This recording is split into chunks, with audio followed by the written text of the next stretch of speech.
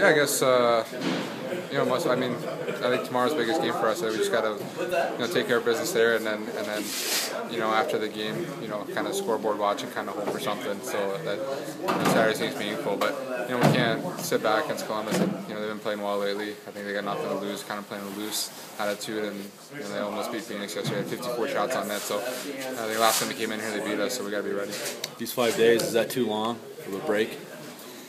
Too many practices. Yeah. Once you have so many practices, I think you just want to get back to games. I think having 2-3 days off is good, and you just want to get back into it. But yeah, 5 days is a little long, but it gives time. It gives guys time to heal up and rest up, physically and mentally, and then we just got to be ready, from tomorrow. It's like college hockey, huh? 5 practices and then a couple games. Yeah, exactly. I think 2 games you go as hard as you can because you're gonna have 5 days off, so it is exactly the same.